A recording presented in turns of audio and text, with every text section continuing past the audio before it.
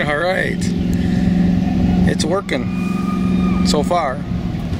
I'm fishing on English Lake, Manitowoc County, Wisconsin. We're looking for 5 perch for sure, and then we're going to be seeking larger bluegills and then large crappies at dark, or right after dark.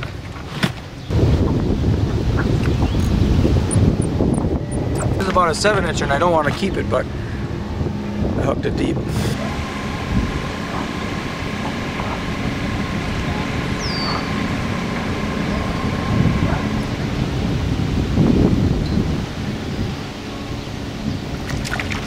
There we go. That's what I want. Here's a nice 8-incher English Lake. I'll keep that one. We're getting out of here. I don't like the music. Just like that, we are on Carstens Lake. Oh, that music is nuts. So we'll see if I catch anything here. I've had good luck here in the past, but I've also had some bad days, so who knows.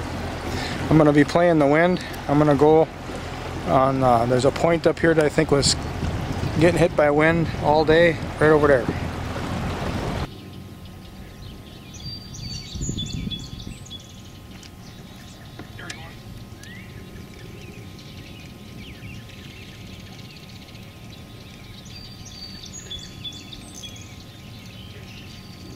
Oh, that's a fighter. Ooh, that's a dandy. That's probably 8.5-inch Carstens Lake bluegill right there.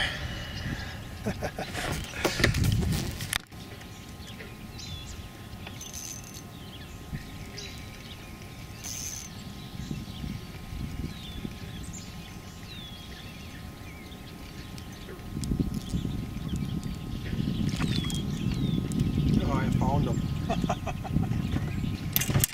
Another dandy. Ooh, I got lucky.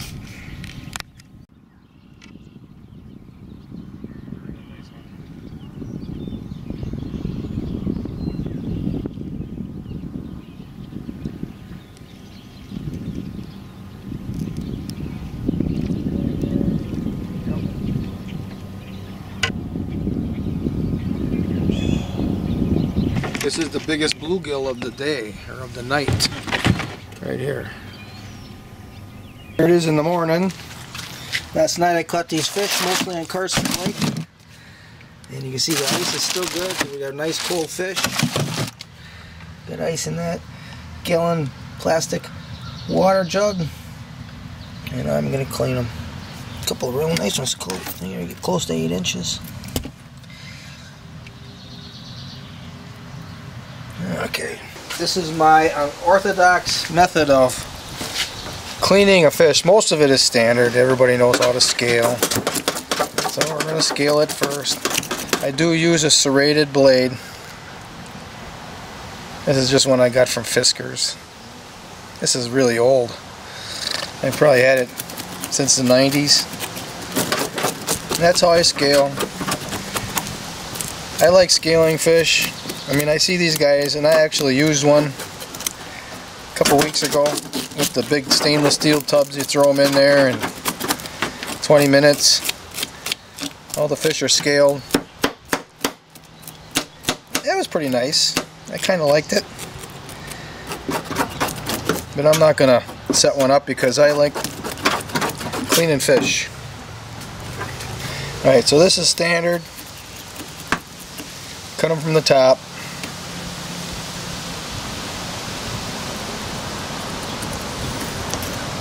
Get it down to the tail section and I stop. This is standard. I'm going to get around the gill plate there.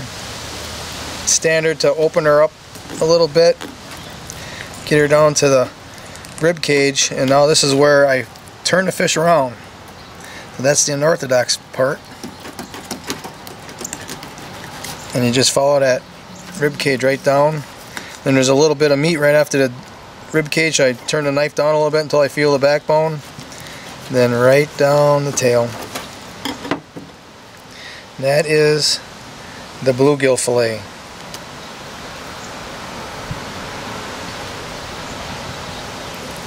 You can see I got that little dollop of meat right there. I might have missed just a tiny bit right there.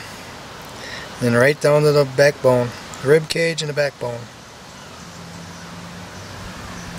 Okay, now we'll do the other side. I like getting that way up there by the head. I had some acquaintances from Poland on the internet back when I used to be on Facebook a lot. By the way, I just quit that cold turkey. Spending too much time on the internet is not healthy. That's what I determined. They said that they eat the fish heads. So you see I got down to the rib cage again. You hear the knife? Listen. Now I'm right on the rib cage. Then I do the same thing here. I didn't have to flip it around though this time.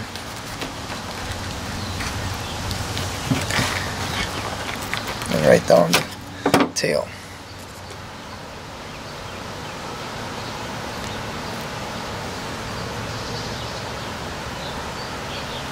That's it. There are the fillets in the bowl. And here are the rest of the fish that I have to do. I caught those last night and they've been on ice ever since. Nice and cold. We're going to have us a bluegill feast. Well, I called them 8s, but they're 7.5s. That's what happens when you catch a lot of 6-inchers. The 7.5s look like 8s. Still, very nice bluegills. I'm going to go in the house and I'm going to show you how I prepare the bluegills. Look at that big pile of fish flesh. That's just 19 bluegills. Way more than a meal. So now I'm going to let them dry off just a little bit, let them drip off, and I'm going to show you the next step. I wiped out the bowl so that there's no moisture inside of it. I'm just taking these fillets, just touching this paper towel and putting them in. Now the first layer is all skin side down.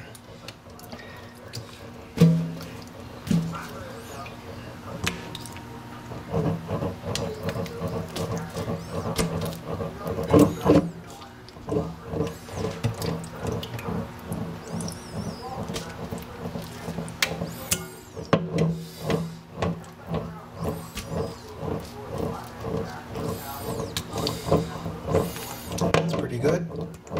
Now the next step. I love salty fish. If you got enough potassium in your diet, you don't have to worry about too much salt. Or at least I'm not going to worry about it. You do whatever you want. Okay, now we're going to do the next step. Next layer. I'm going to do these all skin side down until the top. Well,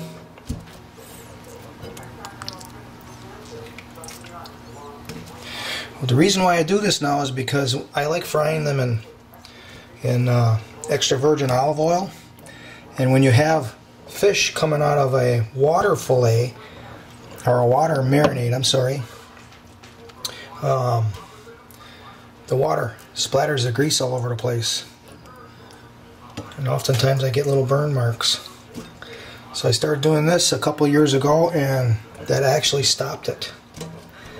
There's a crackle here and there, but I haven't had any spit up at me since I've been doing this method of marinade. More salt. Every layer gets salt. Let's see if I can do this. I'll do this with my other hand so I can.